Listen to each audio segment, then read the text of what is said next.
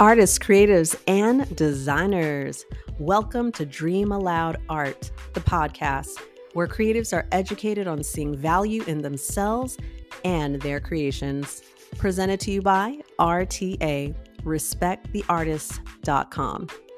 I'm your host, fellow creative and friend, Electra B. Frederick.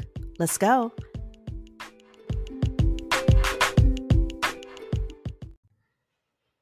What is going on, artists? What is going on? How are y'all doing? So, deep breath in and out. You ready? Are you ready? Because you clicked on this episode for a very special, unique, tailor-made reason that only you would know why. Only you would know why you clicked on this. Maybe there's something that resonates with you, with the idea of a general artist, right? Maybe there's something that resonates with you for the idea of a specialist artist, is what I call it. So, what we're going to talk about, as y'all know, I refer to good old Merriam-Webster's Merriam-Webster's dictionary and thesaurus. Let me give you a little backstory here. When I was a kid, pick an age. I can't tell you what age, but when I was a kid and I was in school, we were learning, I don't know, maybe it was language arts class, whatever the situation was. And we had to reference a thesaurus. And I was like, a thesaurus? Like what? Oh, this is so cool. Oh my gosh. So all these other words that were closely related to other words that I've always used, right? Or at that time I had always used. So I love the thesaurus. I love synonyms. I can even appreciate antonyms and all of that, right? Continuing, I just went down memory lane for a moment. Continuing, we're going to dive into the definition of general and specialist so you can understand what direction we're moving in this conversation. Now, I took a moment to look around my microphone over here. I just wanted to make sure it was the right setting.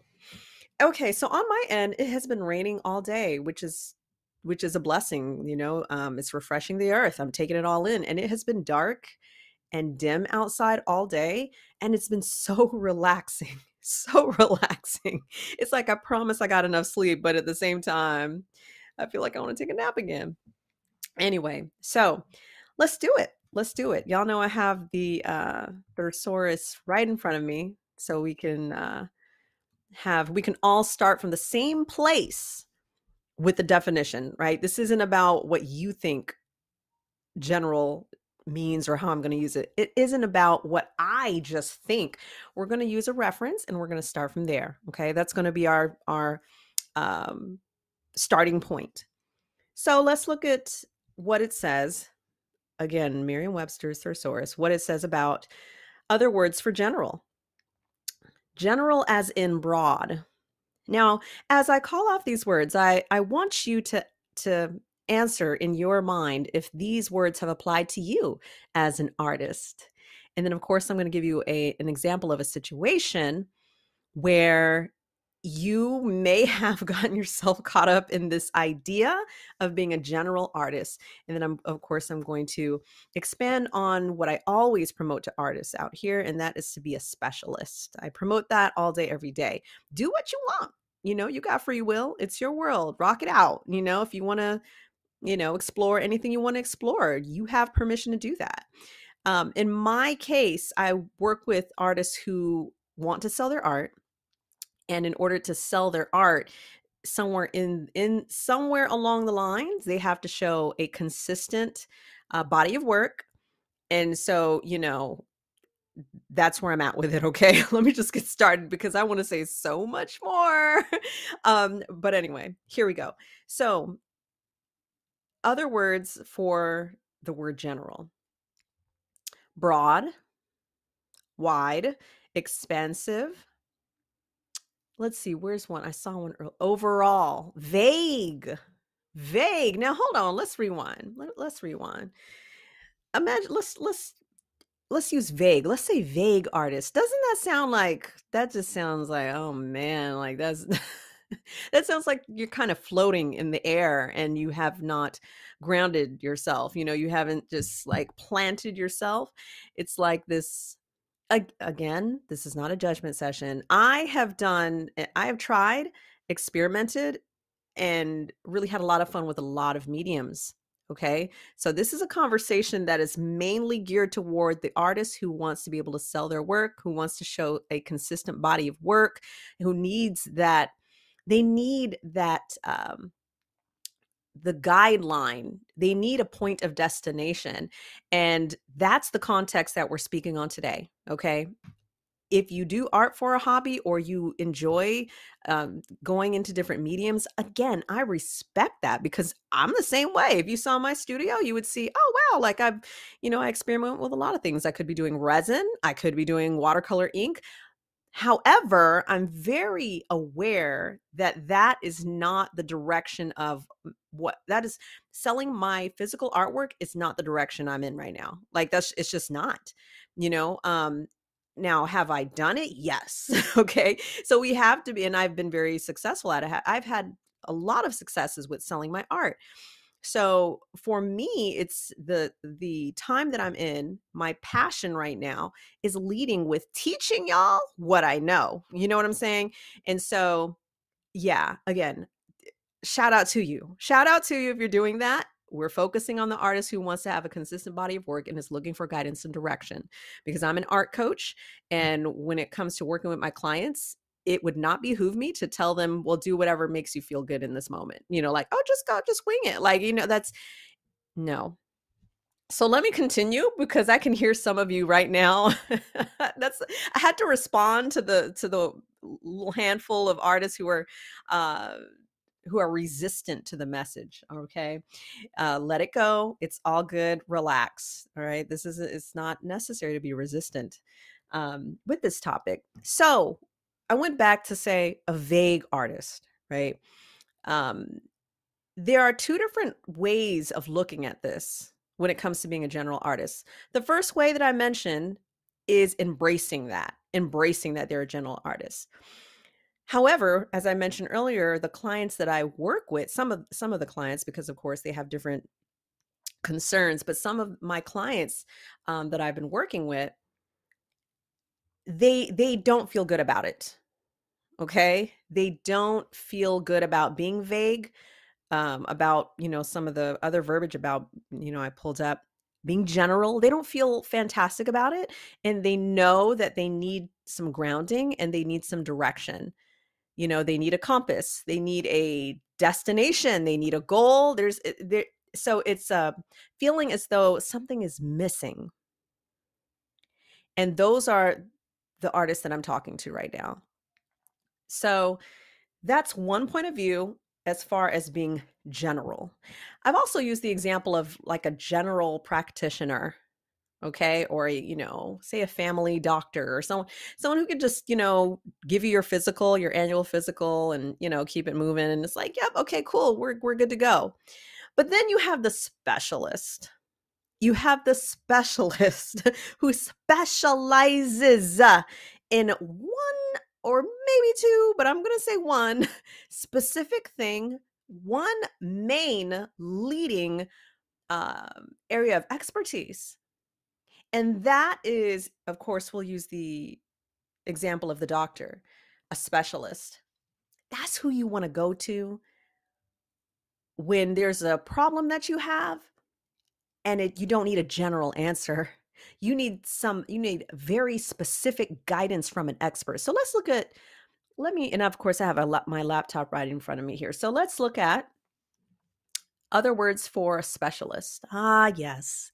Oh, these words. Oh, I like these words. Some of y'all like these words too. Don't act like you don't. Here we go.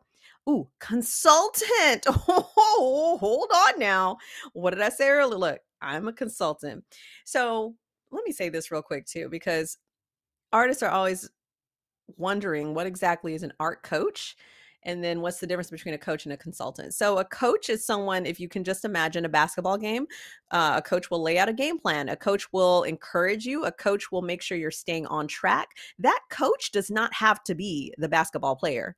I think that's something that causes a lot of well, I'll say artists confuse themselves with that one because they're just like, well, shouldn't you be doing, what did I tell you earlier? Like, that's, listen, I know when I know it's time to exercise my gift, I exercise my gift. Like, and if I decide to exercise my gift outside of what you know, then I can do that. Anyone can do that, you know? So like anyone can exercise their gifts in whatever capacity they want to. I even said that earlier, right? Like if you want to be a general artist, own it. That's the thing, is that some artists won't own it. They will not own it. They don't know what it is that they're trying to do here. And it's so critical. I cannot emphasize this enough. It's so critical for you to know, what are you trying to do with this art? If this art, your talents, your gift is meant for you and your family to enjoy, own it. But please do not own it Tuesday and then disown it the next day and say, well, how come I'm not making money doing this? I'm so sick and tired of this. And then, after going through a whole series of emotions within 12 hours, you feel differently the next day. It's like, I don't know about that. That sounds like you might need to examine your emotional state, examine your mental state. That's no shame, no judgment. I've been there. I get it. Do the self work, do the inner work, see a therapist. If anything, I feel like our society is cheering on making sure that your mental health is well and that you are sound in yourself. So that's what I'm referring to, is when there's this whole back and forth tennis match going on in the mind and the spirit and the heart, and it's like, you don't do that. You have to own whatever it is that you're trying to do. So let's continue. I know I started telling you about the difference between an art coach and a consultant, and let me bring that sentence or that subject to a close. So a consultant is what I just mentioned with these other words, with a specialist. Okay. That means they are a specialist. They are well seasoned in their field, and to the point that they can advise. They can advise. They can get paid for what they know. And so here are some other words for a specialist. So we have consultant, professional, proficient, expert, scholar, guru. Come on now. This is what I tell y'all. Listen, here's a question that just popped up. I know this popped up in somebody's mind because it came to me. So that must mean somebody has this question or has something to say about it, right? What exactly am I a specialist in? Like, some of y'all are asking yourself that. What? I mean, like, what am I a specialist in? I mean, I don't really know. Like, I mean, it sounds like somebody had to go, like, you know, formal education and 8 different schools and a doctorate. That kind of feels like you want it to be complicated. Here's what you specialize in, dear artists. You specialize in you. You are an expert in you, and you will continue to grow in your expertise. Come on, somebody. Somebody just hollered in the back of the room. I heard it. I heard it. You are a specialist, an expert, a virtuoso, a master. You are proficient in your existence. You see, no one else on the planet and other planets, no one else has experienced what it's like to be you. And the sooner you grab the bull by the horns with that, the better. This is why I always say that you have to remember and continue to remember and be open to remembering who you are. Do you know who you are? Come on. Do you want to know? You are a connoisseur, a guru, a wizard, a maestro, a counselor. I don't know about that counselor. That didn't sound that fancy. That didn't sound that fancy. But you're a specialist in you. Now, let's get a little more specific when it comes to being a specialist artist, what I was referring to earlier. Okay. A specialist artist, or in the sense of art, is an artist who does put most of their energy into one or two mediums. If not one or two mediums, they have a consistent use of mediums. So if it's a mix, if they're into creating pieces that are mixed media, if you will, then they consistently use those mediums and slash or they consistently have the same running theme for a body of work. And when we see consistency, when the general when a person or the general public sees consistency, that translates to reliability. That translates as, oh, this person might actually be serious about their craft. They might actually be someone that I would like to invest in. I'd like to invest in a follow, hit the follow button. I'd like to invest in showing engagement with their posts. And of course, you know, I go to Instagram with my references here because that's an area of my expertise also, right? So I was just referencing that platform. But however someone decides to support you because they see that you're serious and they see that you are worth investing something in, and of course, purchasing your art. Okay. So here's the thing about being a general artist. I mentioned at the beginning of this episode, I mentioned that I was going to share a story with you, right? How many of y'all, go on and raise your hand, raise your spiritual hand if you're driving, you know, keep both hands on that steering wheel is what I'm saying. How many of you told someone that you're an artist in your lifetime? You just, whether you said you like art or whatever, you made a reference to you being an artist, liking art, enjoying art, or having abilities, certain creative abilities as a visual artist. Okay. How many of you told someone that and then they immediately, that person that you told immediately went to a medium that they are familiar with, right? So you, in other words, you could be referencing that you just paint, right? You didn't say paint, you just said that you're an artist. And the person who you were talking to is like, "Oh my gosh, like, oh, I can't even draw a stick figure," or "Oh, it's so hard to draw, color with colored pencil." And you're just like, "Okay, no," like you just stop. You're like, "Okay, we're not going to continue this conversation because clearly this person doesn't know about art, about art, right?" So I said that because we all have a different perspective, or people have their own perspective of what art means to them. And you had mentioned that you were an artist or that you love art. And then what happened later on with the person that you told that to? Did they come to you? Did they come to you and say, "Hey, can you do this? Hey, can you do this graphic design? Hey, you said you're an artist, right? Can you draw a tattoo for me?" And you're just like, "Wait, what?" So I strongly encourage artists to proceed with caution with these kind of situations. You know why? Because you're going to drive yourself up the wall trying to satisfy people that you don't even really know, trying to satisfy, even if you do know them, you're still seeking some kind of approval because you may have the desire to flex, you may have the desire to show off your skills. Give me 1 second there. Okay. You may have some kind of underlying desire that is selfish. It's for your own gain. 1 second, y'all.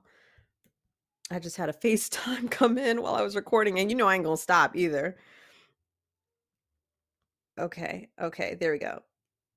Okay, so all right.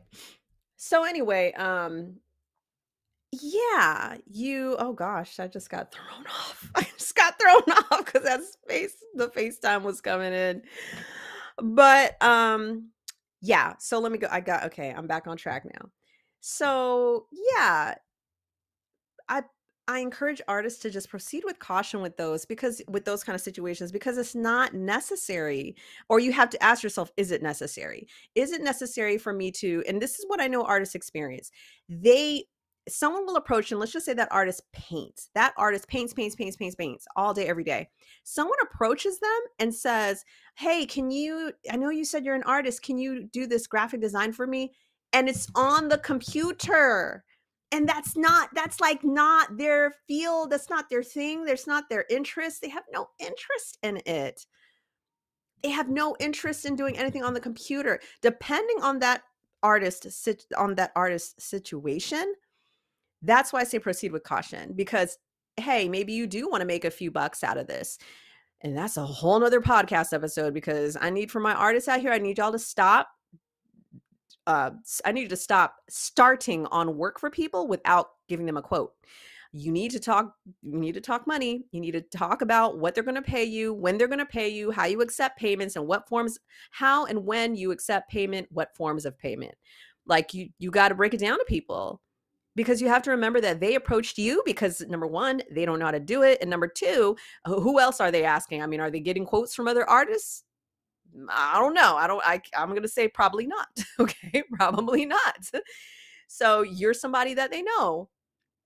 And if you do decide to take some of these jobs where you are now going into general artist mode, then you've got to be real about your time and your energy and say, okay, cool. You need a graphic done on the computer for whatever. You need a logo. Give me a month.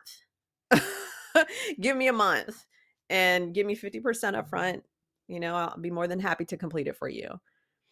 So I brought this up because this is a discussion that I've had with my artist friends so many times, in so many instances. It behooves you, because this is probably a segue into having standards, because that is going to be another topic about how artists need to have standards. You should have standards. But yes, you've got to have a standard, and it's only to your benefit to specialize in a particular area, even if it's at least for a certain body of work. Even if you choose to specialize in a particular medium for 2 years. For 2 years, you're like, I'm just going to focus on this right now. You know what happens? You start to build the muscle. You start to form a relationship with the medium, with the message. You start to see things every time you go back to your studio, working with the same mediums, working with the same message. You're going to see it differently every time. That's the investment. That's the investment in focusing and being a specialist. A specialist on one, what did I say earlier about the doctors? A specialist a specialist who focuses on a particular part of the body instead of trying to satisfy the whole body. Come on. Somebody drop a mic. I'm not going to drop this mic. I'm going to make sure this mic stays propped up. Okay. So I encourage you, I implore you, hone in. If you're trying to sell your art, hone in on being a specialist. Hone in on that, y'all. There are so many mediums. Like, let's just go down the list right now, and just so I can remind you: pencil, ink, chalk, oil, tempera paint, watercolor, bronze, ceramics, marble, wood, photography, digital photography. There's so, and I'm not even, that's legit just scratching the surface. Y'all know there's so much more. And then we could get, y'all know how we are. We get extremely creative. We'll like break a lamp and then make that some kind of art in some kind of way. Okay. Like, just, it's what we do. Right. So I encourage you, gain focus, hone in on what is the message you're trying to put together here. What are you trying to communicate? And what's the best way for you to communicate that message? A lot of y'all know, who follow me on Instagram, that I love roses. I enjoy roses so much that I don't even know why, and now it's expanded to flowers. So flowers, period. Like, I love flowers. Someone brought me some flowers about a week ago. And I was like, oh my gosh, like, I just love the flowers, period. It's a new, I'll say a fresh appreciation for flowers that I haven't experienced in my life before. It just feels really good. But roses specifically, right?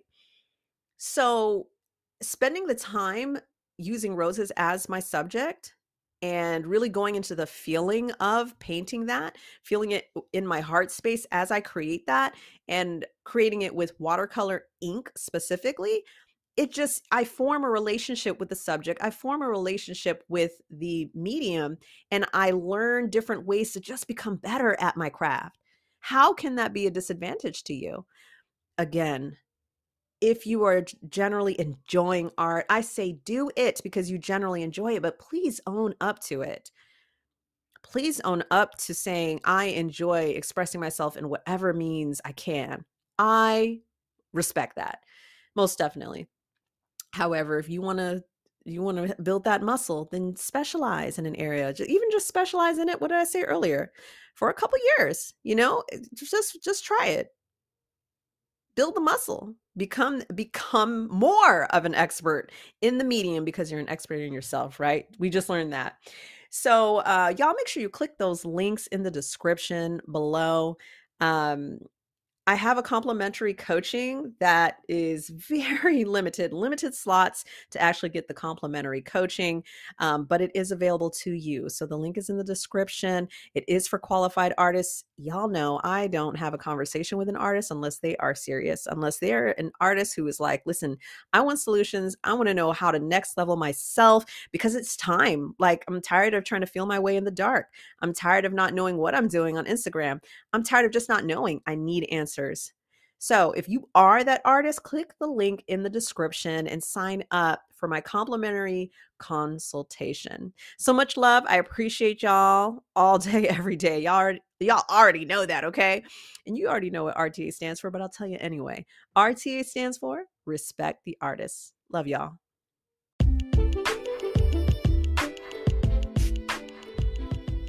Artists, creatives, and designers. It has been an honor and a pleasure to spend this time with you.